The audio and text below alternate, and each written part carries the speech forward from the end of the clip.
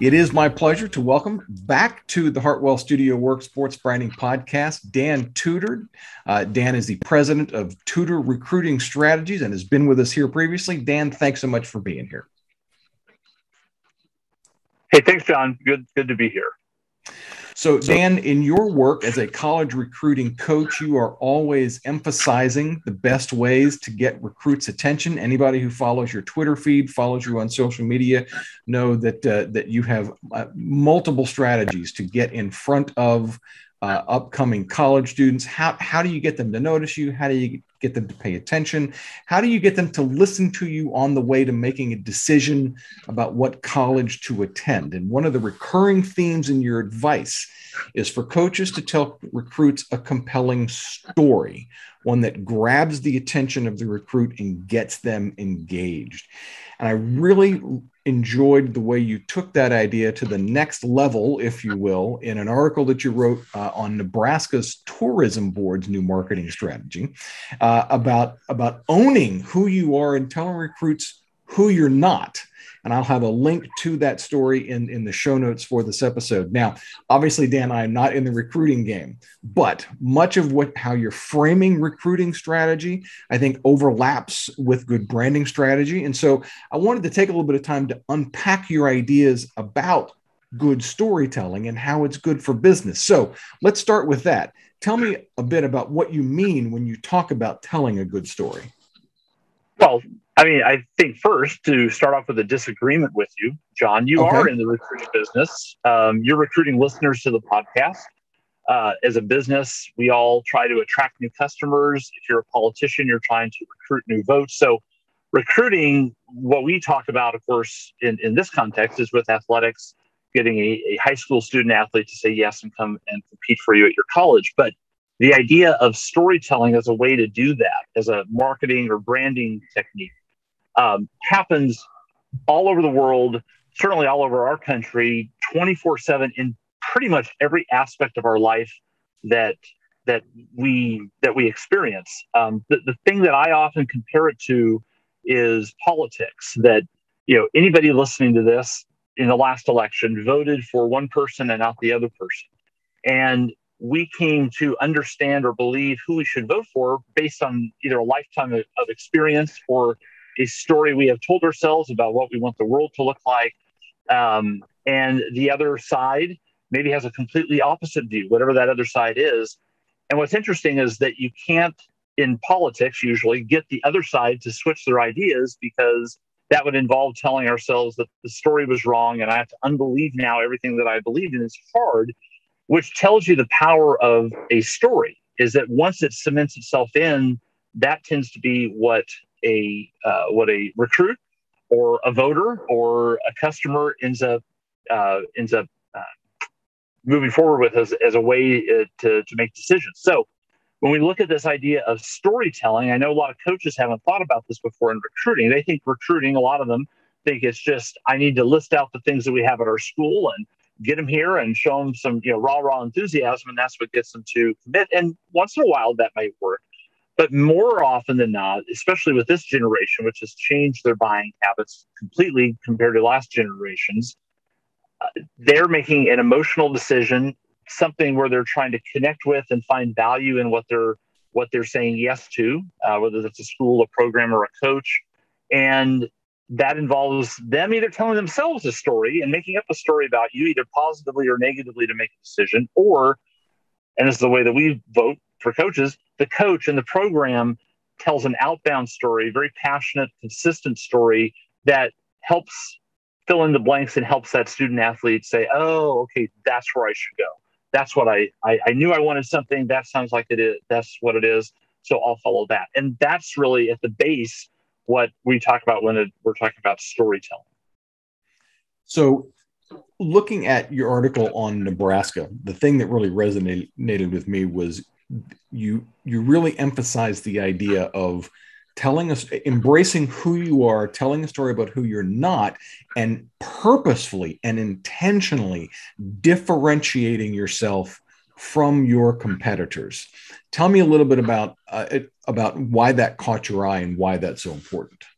Well, and you're going to have a link to this, so people who aren't familiar with the article or the basis for that article, they can read it. But let me just summarize really quickly that Nebraska years ago came up with an ad campaign that at the core really was, and this is one of their taglines, is that honestly, we're not for everyone. And, how refreshing is that for somebody to say, look, we're not going to pretend that we're, the beaches of California or the big city of New York or whatever other vacation spot you might be looking for.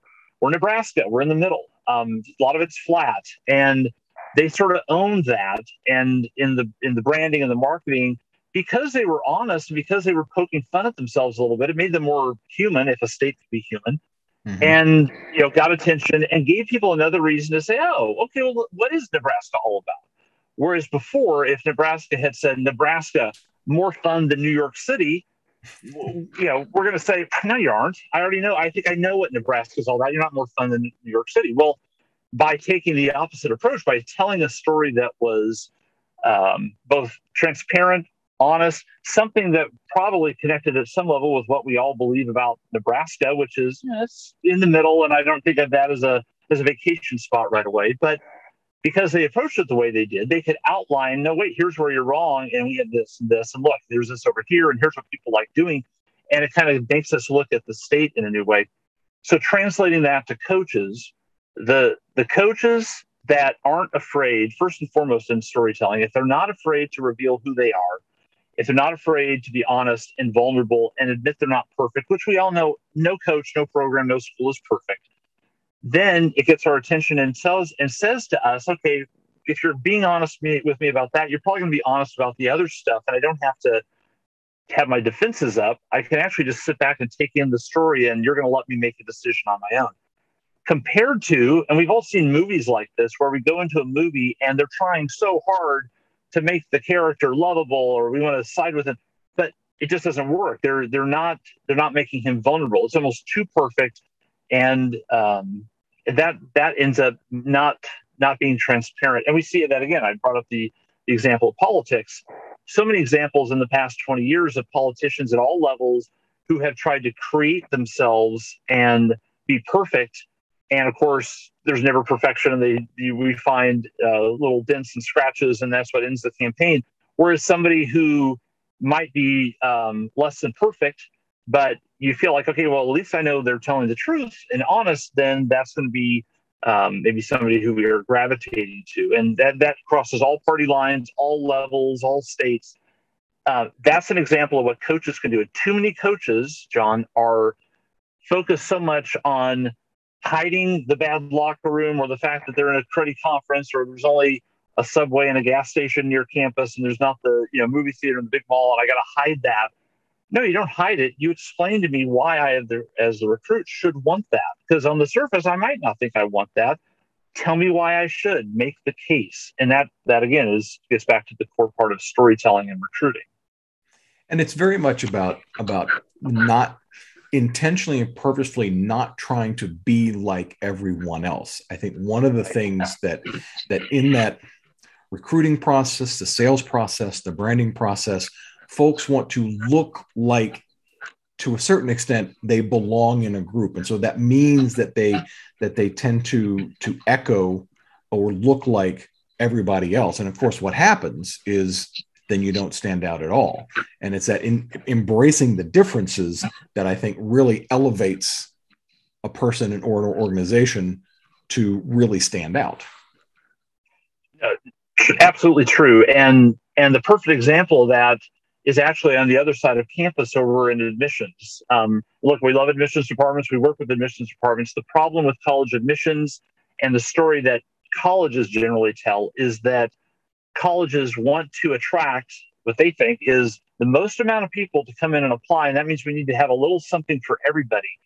In the process of trying to offer a little bit of something or be something to everyone, you actually lose any kind of identity or opportunity to build an identity. And the result is you have college students and college athletes looking around at different colleges and saying, well, that one's just like that one, which is just like that one and that one and that one. They're all the same. They're all the same. They look the same. They feel the same. They're saying the same things. They're sending me the same things. Their letters and emails look the same. And so I then, as the prospect or the family that's making that decision on where to go to college, I have to then invent my own reasons for what that buying decision should be. And as we talk about in the workshops that we do on campuses, why this is so important for coaches to take the lead on having this conversation and defining themselves as something different. If you leave me as a dad of three, one out of college, one about to get out of college, and then a 15-year-old that's, we're coming up on another college experience. If you give me as a dad, whether it's what shoes to buy or what college to go to or a hotel to stay out on vacation, if you give me 5 identical things to choose from, what is my go-to way of making a decision? If I think they're all the same, it's going to be based on price. If everything's the same, I don't want to pay more for something that's the same. I'll pay less. Mm-hmm. That's dad code. And so that's happened unbeknownst to many admissions departments. That's the way people are looking at the college decision process. Is all the schools look the same. They all have the business degree. They all have about the same stuff on campus, and there's not really a differentiator. So which one's less? And that's why admissions departments, college coaches get into these price wars over, hey, that one's $2,000 cheaper. Can't you get down to $2,000 the same as they are? And it goes into used car buying. We're looking at the best deal, and we didn't wind up with a school that maybe wasn't the best fit. I don't blame the consumer. I don't blame the prospect, the family for this. I blame coaches and admissions departments. The ones that have the product and the service. They're the ones that are seeing it to the public. You have to do a better job of connecting. And this older style of just listing out what you have and explaining, hey, we're a college, so of course you should want to be here. That doesn't work anymore. We're further down that line of how we think about colleges in the U.S. to think that just because you have a campus, people are going to come to it. And what many admissions departments and coaches, unfortunately, are finding is that they won't just come. You have to give them a reason to be there. And just to finish the thought, how important storytelling is going to be in the future. People that will be watching this on YouTube, on your channel, 10, 15, 20 years from now, could look back here in 2021 as you and I are talking, when I say that there's going to be a time in the near future where colleges and coaches are going to have to convince students and student athletes why it's smart to go to college, why they need a college education. Because truthfully, John, there's a lot of industries now, and an increasing number every year, you don't need a college degree to be successful. And you're going to start seeing companies offer training programs where you just go right into the job out of their training program out of high school. So there's really this inflection point within the college experience and how we define that now. We're going to have to tell a story around that for the next generation of kids that are going to be going to college, or maybe not going to college. So let's stay with that idea of the admissions offices here for just a moment, and the idea that so many colleges from an institutional standpoint all look the same and just cannot articulate differences, real value-driven differences. That, of course, then translates into athletics programs and then, of course, down to coaches. So what would be your thoughts, your advice for right now for a college to how can they think about how can we differentiate ourselves? What are the kinds of things that these schools should be looking at to create those stories that separate them from everyone else? Well, great question. So let's start with what we kind of first started talking about, which is the Nebraska example. Who isn't your college right for? And that's a question that if you just started there in terms of sort of breaking out or breaking into maybe a more creative way of thinking, name me 3 things about your school that wouldn't be good if I was this person. So whether that is you're just the type of student that does well or doesn't do well there, I need a definition of that. If we're a rural college and we're in the middle of a city, you're coming from a city, you have to want the rural setting. So tell me some things where it might be not a good fit, which then also allow me to say, no, I want that and that and that. So good. Okay. So you might be a school based on your story, your definition that I would want to go to. Okay. Now I can take that next step. So I think it becomes, number one, being creative in the way that you define yourself. And along with that, comfortable with not being perfect, comfortable that there are students and apps out there that aren't going to be the right fit, and explain who those who those are. I also think that within college circles in general, John, it's all the same people that every couple of years switch campuses. So in terms of marketing and branding and even storytelling on a campus, there's not a lot of fresh ideas. It's, I'm trying this at this school because I did it the way at my last school, and it's not working. So I'm going to hurry and go to another school before I get in trouble at this one, but I'm going to bring the same ideas. And that kind of musical chairs has happened now for a decade or two. And it's interesting when people do come in to somehow they wind up inside of a college setting from the outside world, where they've come in for marketing or business or sales or some other industry, and now they're on a college campus. And I talk to some of these people, they say, it's so strange here. Nobody does the same things that we did out in the private sector. In the business world, they don't change. And that's a problem because the generation has changes drastically every 10, 15 years. And certainly the kids that you're recruiting now, if you're taking the same approach that worked 20 years ago or 25 years ago and using it with this generation, which, the language, the story, what you're emphasizing, what you're not emphasizing, you're having trouble. And a lot of colleges, unfortunately, are having trouble with that because they're not taking in these new ideas and understanding exactly how buying decisions are made now with families and with students. So I identify those as the core issues or the core problems, and just this general attitude like, well, this is the way that we do it, so we're going to keep doing it, even though it doesn't work.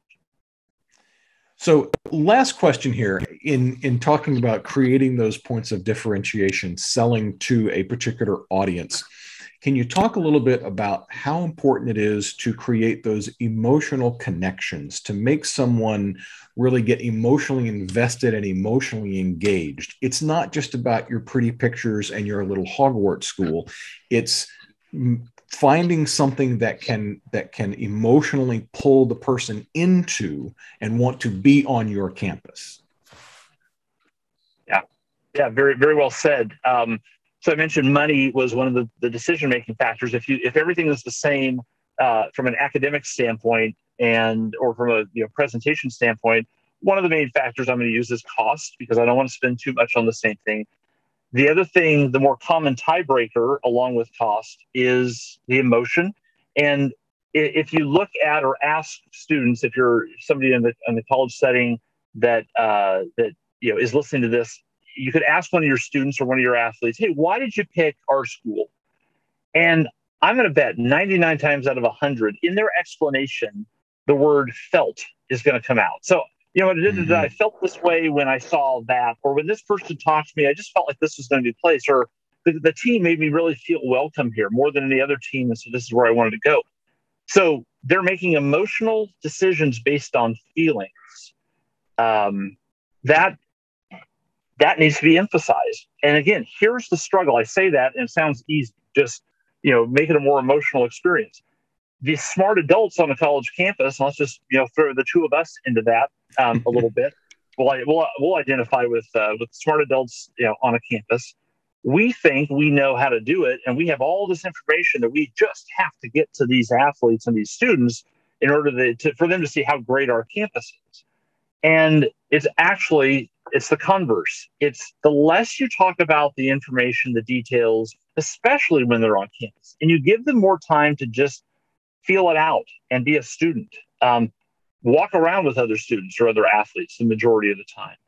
That's what ends up selling them and connecting them with that school. So that part conceptually is very easy. The hard part, John, is convincing some coaches and most admissions departments to give up control of the process. So when I come onto the campus as a family, you got this meeting, that meeting, and we're going to show you this. Now we're going to walk around for an hour. Even though you don't want to, we're going to walk around for an hour. Then you're going to meet with this person. And what's interesting is what a lot of students and athletes tell us afterwards, as we're doing our focus group testing and research with them, a majority will bring up at some point, you know what, I met this person. I haven't seen them since I got here to campus? Why did I have to spend time with them? Why did I meet them? What our research shows is that about 80% of the decision has been made before they come to campus. So in other words, I'm not going to come visit your campus unless I already know about the dorms and the academic offerings and the pros and the cons. I'm going to study up because we all have smartphones. We all have access to the internet. And again, it's not like 20 years ago where we needed to come to visit campus to see what campus had. Now we don't. So what are the blanks I'm trying to fill in when I do get to campus? It's how do I feel? Does this person seem to want me? How are they different than the other schools? And that's not what gets emphasized. What gets emphasized is the traditional visit that's been the same for the last 30 years. We're going to show you this. Here's what we have. Here's what we have. Here's what we have. Here's what we have. Here's what we have. And that's why I joke sometimes at the end of admissions visits or the tours that go on campus, watch them walk back to the admissions office. What's their body language like? Do they look excited? No, it's a grueling, boring grind that if I've done it 4 or 5 times, this is sounding like just the others. And so, again, I go back to inventing my own ways of making decisions. So a big part of this story idea that we're trying to get colleges to adopt is you're not in control of the story, but your students, your athletes are. The experiences, the feel of campus is.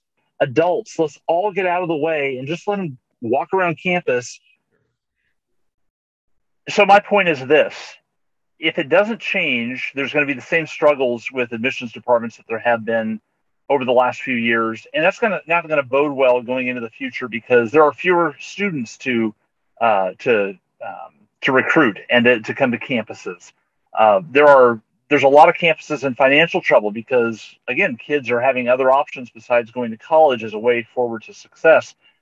So a college campus, a college admissions department, a coaching staff has to look at their local level, just the recruits that they influence, and say, how do we change, tell a better story that sounds more genuine, that explains more about why they should want to be here, and less of the traditional visit roulette wheel that just keeps spinning and that we've been using for the last 20 years. I've heard it described. You mentioned there are going to be less students. There's a demographic cliff coming up for higher education, and if anything, the immediate urgency of that cliff requires some real sharpening of the points of recruiting stories, of admission stories, and really making sure that you're not coming across as bland vanilla, but you're actually describing those differences so that students and their parents can make, I want to say, informed choices, but confident choices about where they want to go. Right. So the next cliff, as we sit here in 2021, is in 2025. That's the group of 17, 18-year-olds that were born during the height of the Great Recession, 2008. And so there are less kids in that age group. There are less kids graduating in those 2 years than ever before. And so there's going to be a strain on incoming freshmen. And you know that many colleges are on such a tight financial leash that that's going to be a trouble for them if they don't change the way that they're doing things. So number one, there's a very, very real monetary reason to look at some of the things that you and I have been just talking about. The other thing is that in terms of what to answer for that generation or for those incoming prospects now and into the future, when we ask athletes to identify the things that they really look for during the recruiting process, and this applies to students as well, it comes down to 2 key questions. Number one, they are asking a coach or an admissions department to prove to them, why should I choose you? Simple. Not what do you have at the campus, but why should I choose you? Mm-hmm. Which is going to mean they're going to have to, colleges are going to have to insert some opinions and some reasons that they're going to make the case. Here's why. And question number 2, why are you better than my other choices? So it's not just that you have this and this and this. I understand that, but how is that better than all these other options? Because again, I'm in comparison mode and I want the best, maybe the least expensive, or I might be willing to pay a little bit more if you prove to me that I should pay a little bit more and explain to me why. Make the case. we all need that in our normal everyday life. When we're looking at buying something, we're sort of looking for that salesperson. We're looking for the expert to explain, here's why you should want this bigger TV. Yeah, it's $800 more, but when you set it up, your home theater, it's going to look like this, and here's the big difference. Make the case as to why I should spend the more money, or why I should go to the rural campus, or why I should go to the big city campus when I'm coming in from a rural setting. Why I should join your team that finished second to last in conference. I need the reasons.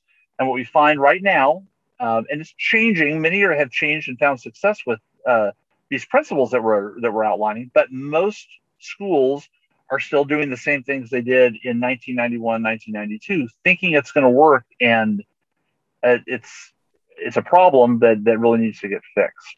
Yeah. And so all of what you've described, this conversation is about laying the foundation for that story, that admission story, that recruiting story, and ultimately that branding story, because it's from that foundation then that everything else gets built. Right. And let me just maybe finish with a couple of quick thoughts just on the sort of complete the story loop. Sure. It involves consistency over a long period of time. So we don't expect a prospect to make their decision and to be convinced of us within the first week or two. We would love that in the college world, but that's not realistic. So we need to be patient. We need to understand, and we need to start early. And it might take 12, 14 months for them to finally say, okay, now I get it. So prove that you're worthwhile through the length of the recruiting.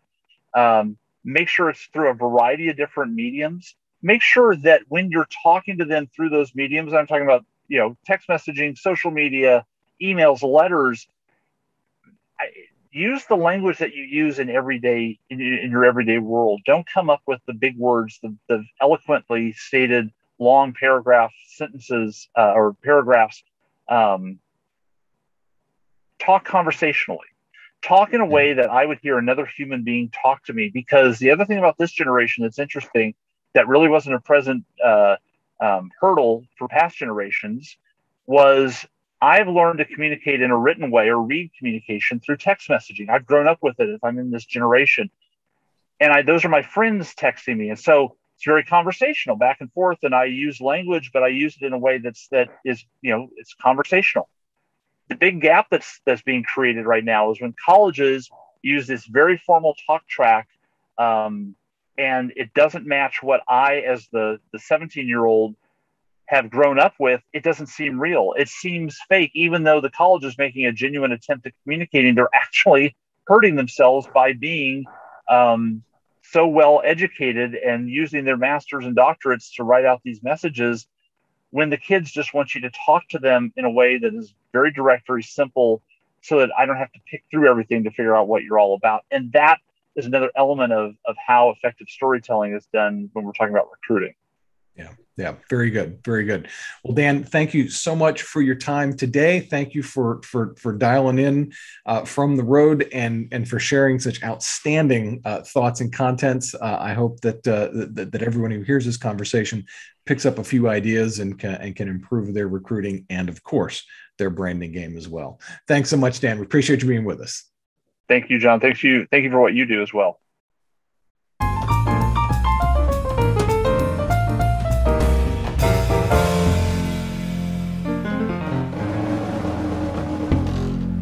My thanks again to Dan for his time and willingness to share some outstanding information for you and your branding efforts.